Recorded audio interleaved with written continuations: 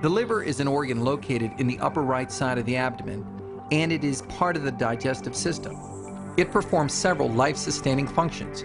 It processes nutrients, produces proteins, stores sugar or glycogen, and it also controls the body's hormone levels, blood sugar levels, cholesterol levels, and fluid retention. The liver filters unwanted substances and helps the body fight infection.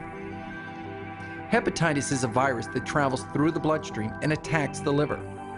There are several types of hepatitis, with hepatitis C being the most damaging form. The hepatitis virus causes the liver to become inflamed. Healthy cells are replaced with scar tissue, leaving the liver unable to function normally. Immunization is available for some forms of hepatitis. For example, vaccination against hepatitis B is routinely given to infants in the USA. However, if a person becomes infected with any of the hepatitis viruses, a doctor may prescribe medication to relieve some symptoms of the disease.